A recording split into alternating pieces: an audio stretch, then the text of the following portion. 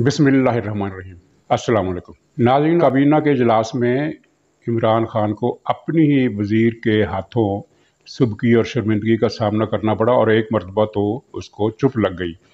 किस्सा ये हुआ कि इजलास से कुछ देर पहले, घंटा डेढ़ घंटा पहले, कौमी असम्बली की कायमा कमेटी का इजलास हुआ, जिसमें वफाकी वज़ीर असद उमर ने जब उनके सामने ये आसन इकबाल के ख़िलाफ़ नारोवाल स्पोर्ट्स कम्प्लेक्स के हवाले से जो नैब ने रेफरेंस दायर कर रखे हैं, जिसके अदाद व शुमार ही गलत हैं, उसका जिक्र छड़ा तो असद उमर ने कहा कि ये तो केस बनता ही नहीं, ये तो रेफरेंस ही गलत है। और आसन इकबाल के ख़िलाफ़ दो रेफरेंस है। असद उमर ने कहा कि ये दोनों रेफरेंस ही गलत है और इनकी कोई बुनियाद ही नहीं है।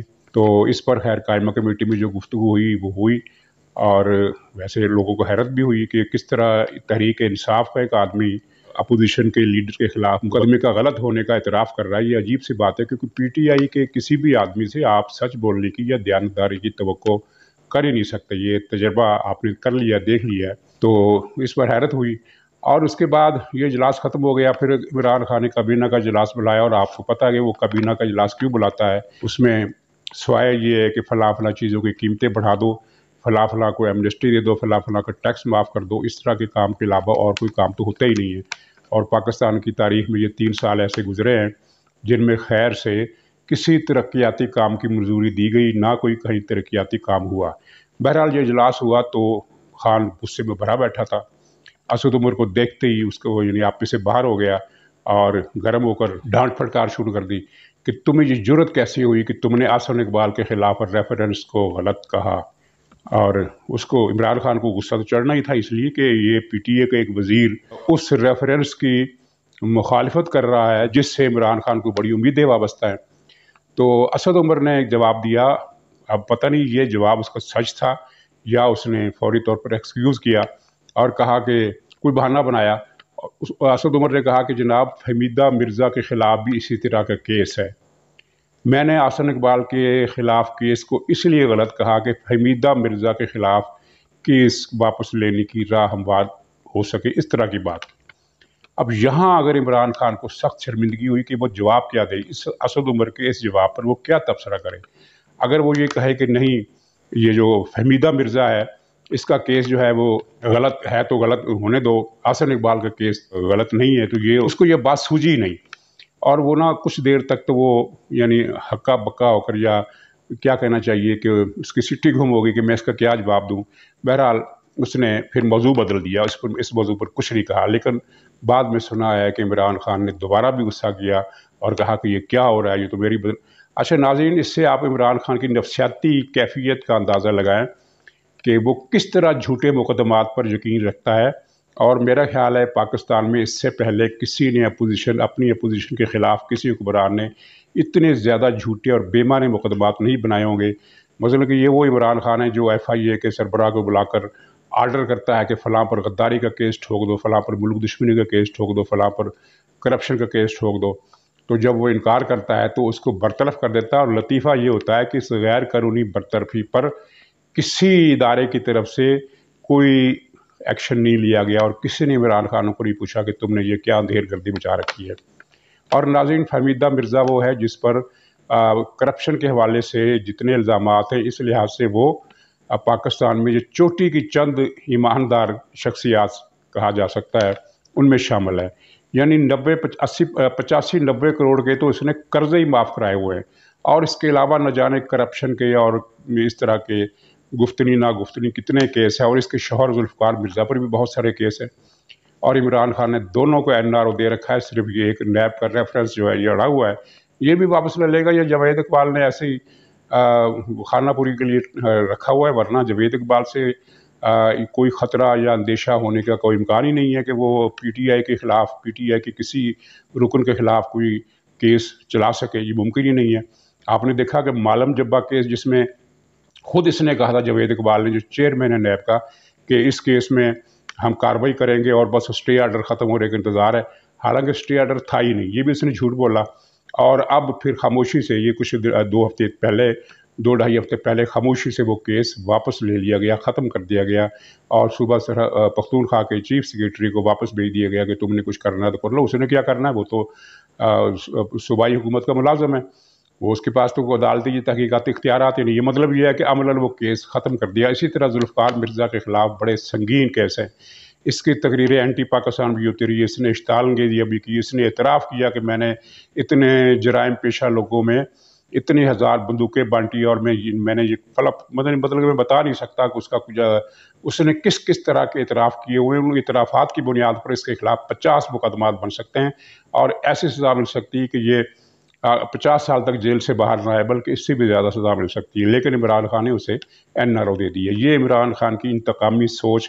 اور اب آپ نے خبر سنی ہوگی کہ مسلم لیگی ایک اور لیڈر کے خلاف درخت چوری کرنے کا مقدمہ بنا دیا کہ وہ آیا اور درخت جو لگے ہی نہیں ہوئے تھے ان کی چوری کا مقدمہ بنا دیا. جس طرح کہ یہ بلین ٹری سونامی کا ایک بہت بڑا میگا فراڈ کہ کہیں کوئی درخت نہیں لگا، اور خود اس کی حکومت کی اپنی رپورٹ ہے کہ 3 کروڑ سے زیادہ درخت نہیں لگے. 97 کروڑ کا گویا عمران خان جھوٹ بول رہا ہے اور ہزاروں مرتبہ یہ اب تک جھوٹ بول چکا ہے کہ وہاں 1 ارب درخت لگے. بہرحال یہ کیس عمران خان کے لیے خفت کا، غصے کا، وہ پیچ و تاب کھا رہا ہوگا غصے سے، جس طرح پنجابی محاورہ ہے کہ جل بھن رہا ہوگا. لیکن اب کیا کرے، اسد عمر نے جو بیان دینا تھا وہ دے دیا، اور دیا بھی وہ قائمہ کمیٹی میں ہے، اور قائمہ کمیٹی میں جو بیان ریکارڈ پر آ گیا اس کو آپ حذف بھی نہیں کر سکتے کیونکہ وہاں کوثت کیسر تو موجود نہیں ہے. تو یہ ایک لطیفہ اس کے ساتھ ہو گیا. ناظرین، دوسری طرف سندھ ہائی کورٹ کے چیف جسٹس کا معاملہ جو ہے وہ بھی اس حکومت کے گلے پڑ سکتا ہے.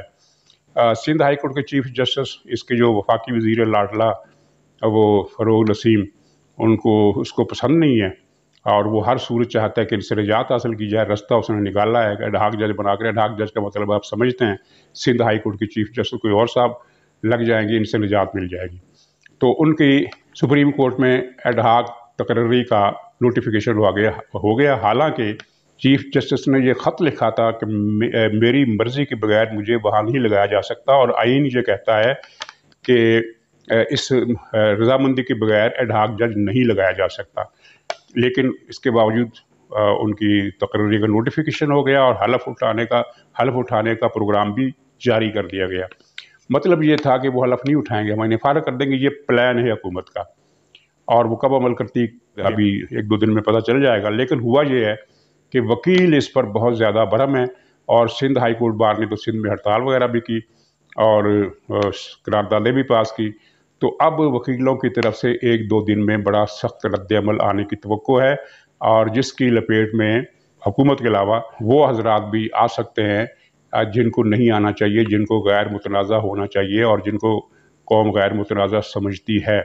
لیکن یہ حکومت نے ان کو بھی متنازع کرنے کا پروگرام بنا لیا ہے، اور یہ تاثر گہرا کر دیا ہے کہ حکومت عدلیہ کو بھی اپنی مٹھی میں، مکمل مٹھی میں کرنا چاہتی ہے. ویسے تو حکومت کو کوئی خاص پریشانی نہیں ہے، اس کے خلاف کوئی فیصلے نہیں آئے ہیں، لیکن وہ یہ سمجھتی ہے کہ اکا دکا جو کبھی کبھی ریمارکس آ جاتے ہیں، یا ایک آدھ کیس جو ہے جس کا فیصلہ ہماری مرضی کے خلاف نہیں آتا، وہ بھی نہ آئے.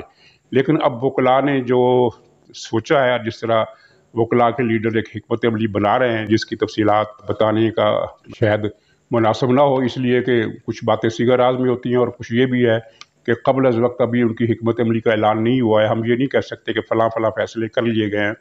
لیکن یہ میں آپ کو بتا دوں کہ وکلاء کی طرف سے اس مرتبہ جو رد عمل ہوگا وہ سخت ہوگا اور غیر متوقع ہوگا، اور حکومت کے لیے پریشانی کا باعث بنے گا.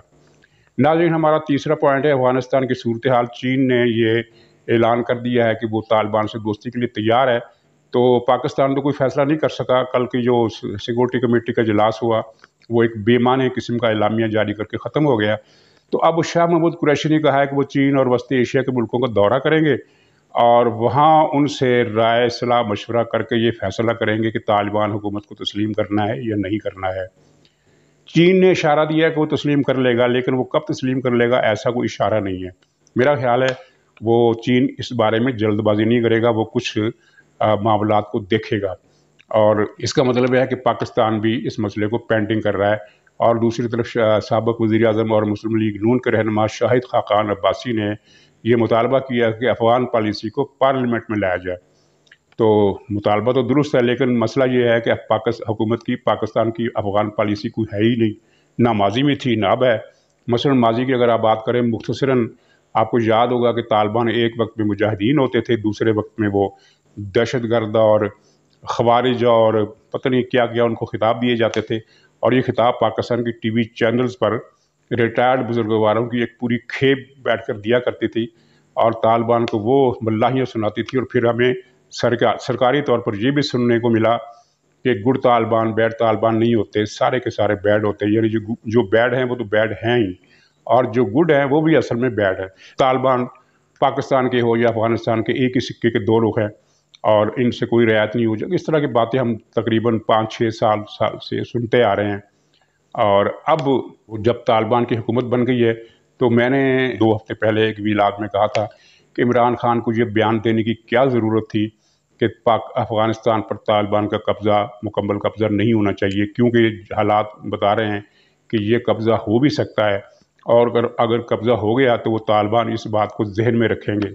لیکن عمران خان نے یہ بیان ایک مرتبہ نہیں 2-3 مرتبہ دیا اور طالبان کو ناراض کر دیا۔ اس کی وجہ یہ ہے کہ یہ بیان کہ طالبان کو حکومت میں نہیں آنا چاہیے، نہ چین نے دیا، نہ روس نے دیا، نہ بھارت نے دیا، نہ ایران نے دیا، نہ سعودی عرب نے دیا، نہ قطر نے دیا، نہ بحرین نے دیا، یعنی کہ جو خطے میں افغان مسئلے سے کسی نہ کسی طرح تعلق رکھتے ہیں یا سٹیک ہولڈر ہیں یا جن کے مفادات اور اندیشے افغانستان کی صورتحال سے جڑے ہوئے ہیں، ان ملکوں میں سے کسی نے بھی طالبان کے خلاف اتنا بلیٹنٹ بیان نہیں دیا جتنا کہ عمران خان نے دیا، اور طالبان کے دل میں ایک گرہ بیٹھی ہوئی ہے، وہ نہیں کھلے گی۔ اور ناظرین، طالبان کے دلوں میں گرہ پہلے سے ہی بہت زیادہ بیٹھی ہوئی ہیں۔ مثلا وہ یہ کہتے ہیں، سرعام کہتے ہیں کہ ہم پر 58,000 ڈرون حملے کیے گئے، وہ کسی اور ملک سے نہیں ہوئے، وہ پاکستان سے ہوئے، اور اس کے علاوہ بہت سی باتیں کرتے جو ہم نہیں بیان کر سکتے۔ تو طالبان کے دلوں میں پہلے سے جو گرہ بیٹھی ہوئی تھی، اس گرہ کو مزید مضبوط کیا عمران خان کے اس احمقانہ بیان نے، اور کسی نے عمران خان سے نہیں پوچھا کہ تم اس طرح بیان دے کر قومی مفادات کا بیڑا غرق کیوں کر رہے ہو۔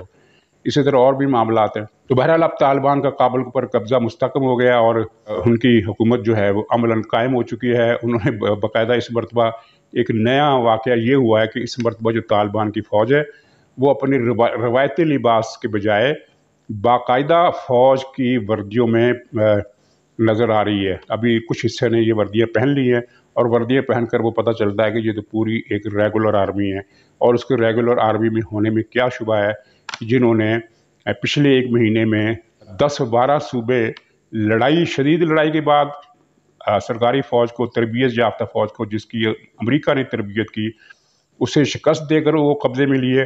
ان لڑائیوں کی وجہ سے اتنی دھاک بیٹھی کہ باقی صوبوں سے افغان فوج لڑے بغیر یا فرار ہو گئی یا سرنڈر کر گئی۔